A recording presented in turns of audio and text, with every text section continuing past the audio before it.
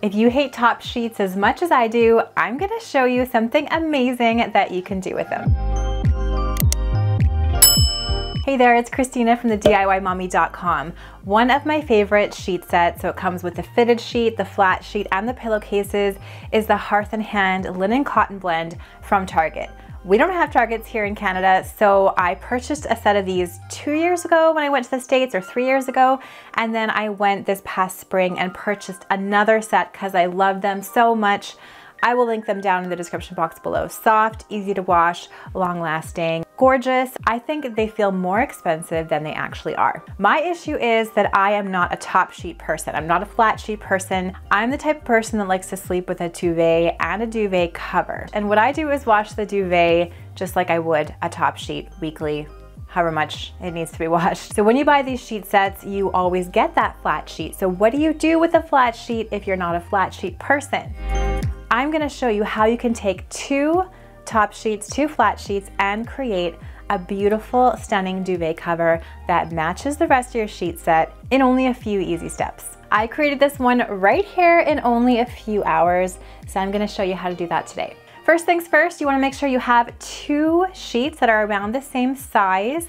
2 of the same sheets would work, or you can mix and match and have a sheet that's gonna go on the top of the duvet cover or the bottom of the duvet cover. Buy a sheet that's the same size as your duvet, or a little bit smaller if you want more of a luxurious look. The first step is to make sure that you pre-wash your sheets. Make sure you wash them just as you would wash them regularly later on, so in hot water, in the dryer, etc. Make sure they're all pre-treated and ready to go. The next most important step is to make sure that you measure your duvet insert and then measure your top sheet to see if your insert is gonna fit in your top sheet. In my case, mine was pretty close.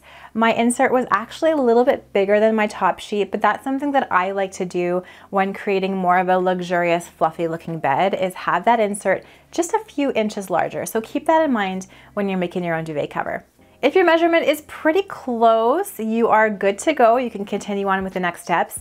If not, use a measuring tape, use a hard edge, and make sure that you cut all of the excess off that you need to off the top and the side of your sheet. Even though I bought 2 of the exact same sheets, I purchased them a few years apart, so annoyingly, even though they're the same fabric, brand, everything, one was bigger than the other one.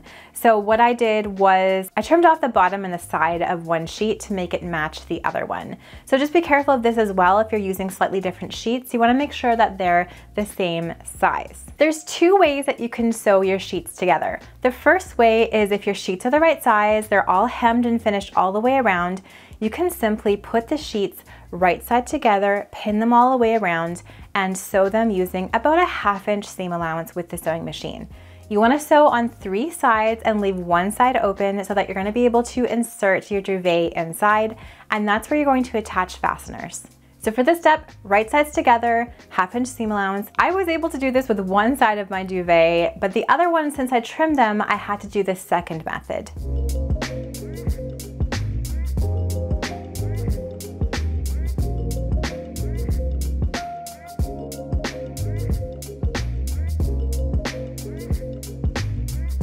Now, the second method is if you have raw edges, whether you cut them or maybe you're just using some raw fabric for this DIY. We're gonna do some French seams, and this is actually what Martha Stewart does when she creates her duvet covers. To make French seams, you're gonna place the 2 sheets the wrong sides together, so the right sides are facing out. And then you're gonna use your sewing machine and about a 1/4 inch seam allowance and sew all the way around 3 sides, leaving that top side open.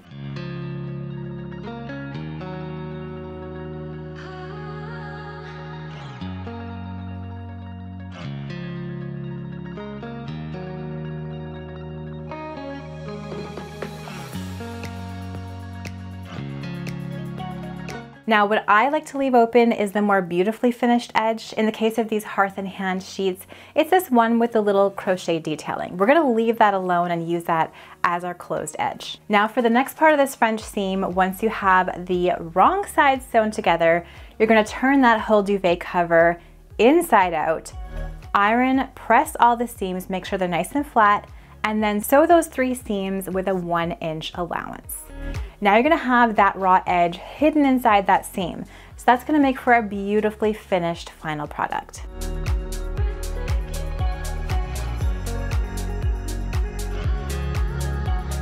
Now flip the whole thing right side out. You are almost done your duvet, which I think is an amazing part of this whole DIY. It is super simple.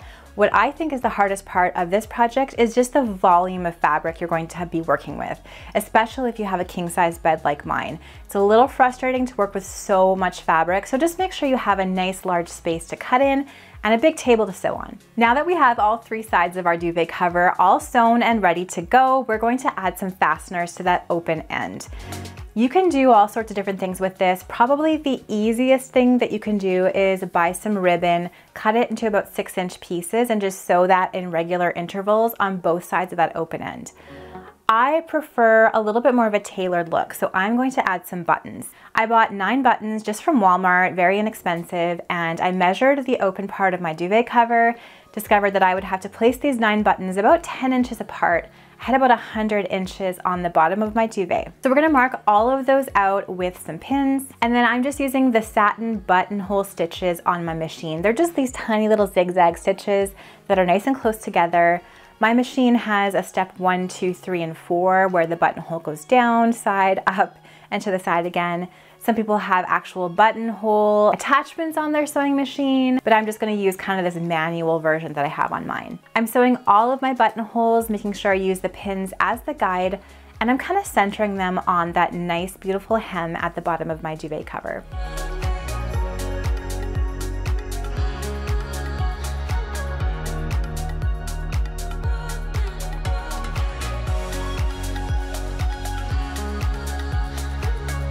Now that the buttonholes are all sewn, I'm going to use some pins and mark out where I want to sew the buttons. And I'm just going to sew these by hand with a needle and thread, making sure that they line up nicely with my buttonholes.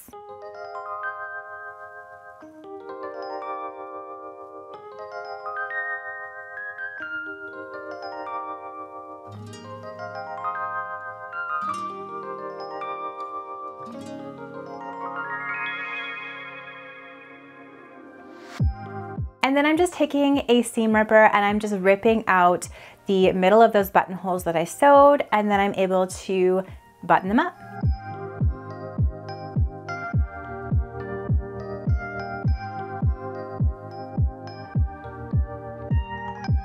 You can do a final press of your duvet once it's all ready to go to give it that crisp look. However, if you're working with a linen cotton blend or a linen like I am here, and that's what I would recommend for sheets and duvet covers, my favorite. That wrinkly sort of natural look definitely is a beautiful look you don't really want to mess with. Now you're all done. It's as easy as that. You've used 2 useless top sheets, created this gorgeous duvet cover that matches the rest of your sheet set perfectly. You're gonna insert your duvet inside. I have a couple different methods. I have one where I put the duvet cover inside out, place it on top of my duvet, roll it all up, put the duvet over, unroll it. I have a video just on that. I will link it in the description box below. But here today, I am just putting my duvet inside my duvet cover, and I'm just making sure the 2 corners align, standing on my bed, giving it a good shake, kind of moving the duvet cover around and doing it like that. So I find both methods are about the same amount of time taken to do each one, so it really depends on your preference. I'm so happy with how my duvet cover turned out. I think it is soft, it's beautiful, it feels amazing. I love that it matches. And these top sheets were just sitting in my linen closet unused, and now we're gonna use them all the time. This is very washable. I can wash it just like sheets, and it's so, so beautiful on my bed.